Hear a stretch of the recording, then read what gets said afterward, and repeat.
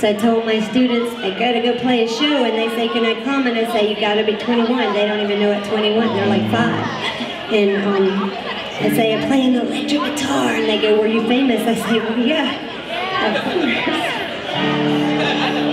So this is the closest we got to being that, when this song was on a top 40 back when they had that. God, it really sounds so old.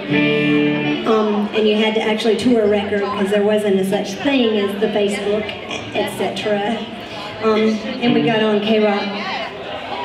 What were we about? Matthew Sweet. I was one song higher than Matthew Sweet. Not the song Matthew Sweet that I wrote, slightly obsessed with him, but his actual song. So if that's what famous means to you, then by golly we are.